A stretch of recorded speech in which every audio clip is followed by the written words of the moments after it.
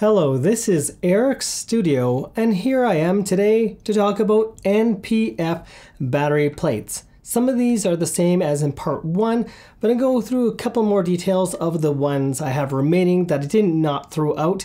Yes, these were all self-purchased, and the ones in a box because I haven't even opened it yet. It's actually brand new, delivered today, and the one thing that separates this new one versus the other ones is this one actually tells you the percentage of battery life. Please note, all NPF battery plates I've ever reviewed on this channel, including these, they are all purchased out of pocket by myself. So the only bias there is, honestly, is what I personally like and the reason I like certain features. But I'll switch over between the battery plates so you can actually see the features of each one.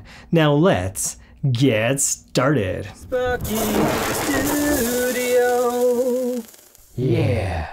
Now, why might you get, say, a Vmount battery bank rather than these? They tend to be more rugged and waterproof. We'll actually have covering for these, and your D-tap will probably be the safer one because it has a surround. And when you open up the top with the USB ports, well, there goes your water protection, your weather protection. So note that one. Like a lot of Vmount batteries allow 100 watts of power use at one time. They even go higher than that. Well, these were pretty much limited to 36 watts max. So if you're having a cinema camera,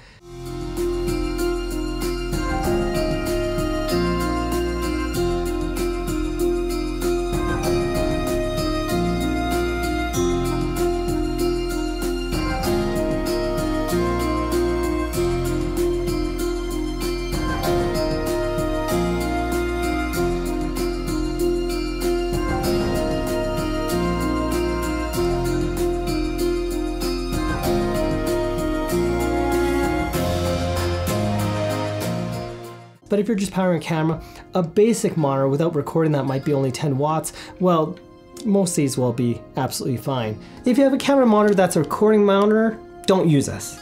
Don't. They don't exactly put enough stable output power. Here is a Smallrig advanced NPF battery plate.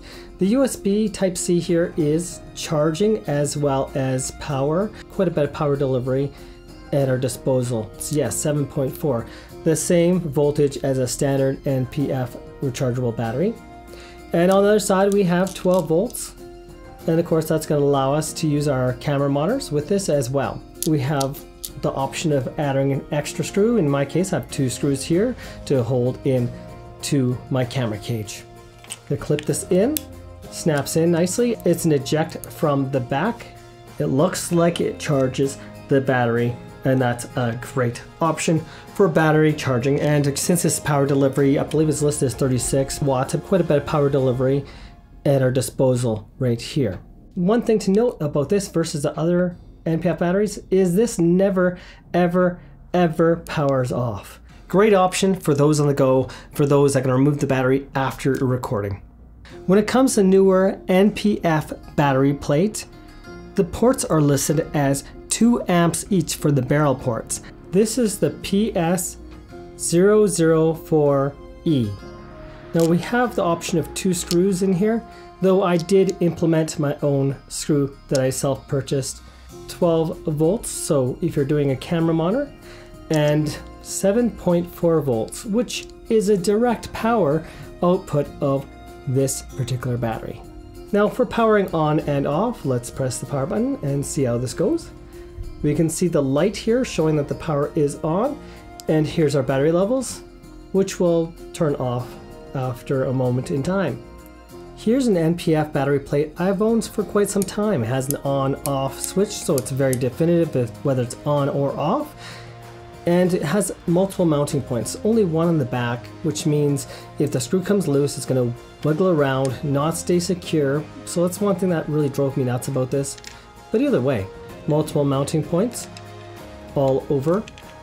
To the one side we have an 18 watt and a 10 watt USB, as well as a 12 volt out to power your camera monitor or whatever device uses a barrel. On the one side with 8 volts out, we also have a USB Type-C for charging of batteries. It's flashing, though it does not work with the power delivery port, so note that one. I'm using USB Type A, not the Type C power delivery on this particular small battery bank to charge the battery. Using a power delivery port, I can actually discharge this battery and charge a battery bank. Interesting. This NPF battery plate is quite unique because all the features are price. If you look at the back side, we see this window here. That is for an LED light. Who's going to use that? I don't know, especially when it's connected to your camera. An 8 volt and 12 volt barrel. Another 8 volt barrel. Power delivery in out.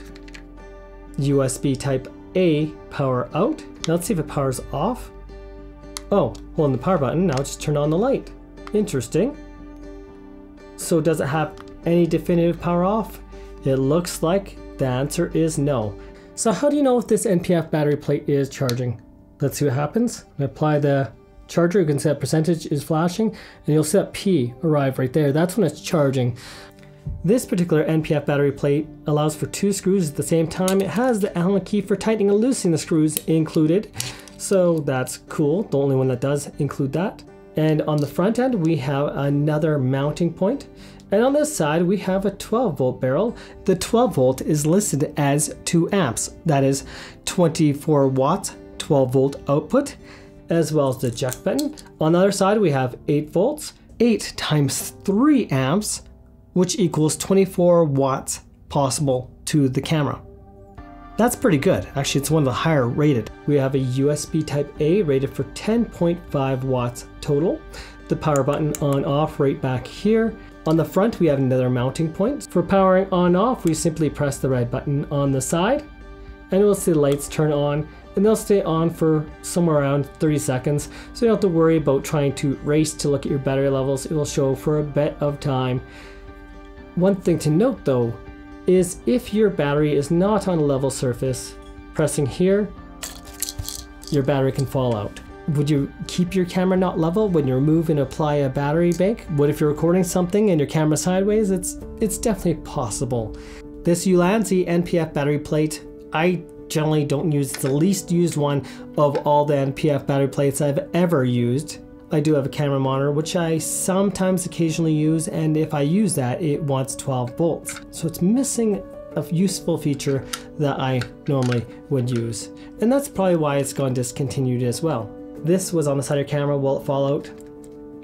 No, it does not seem to fall out. This is a pretty heavy 10,000 milliamp hour battery, and no, it's not falling out. What if this is flat against the camera? Might you not realize you turn the light on and drain the battery by accident? It's a possibility. I think this is a feature that needs to go bye-bye right there. And you need to allow for 2 screws. And then this will be quite the better option than it currently is now. Either way, personal preference. If you don't have a camera cage, 1 screw probably is all you really care for then. Does the Smallrig advanced battery plate have an advantage over the other options that I showed in this video?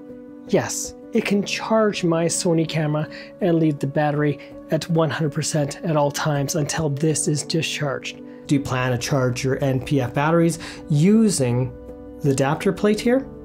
Do you leave the batteries in your battery plate? If so, something that doesn't have a power button like this Smallrig might not be the option, but otherwise, if you need to turn your camera on, you don't want to press the power button, have a delay.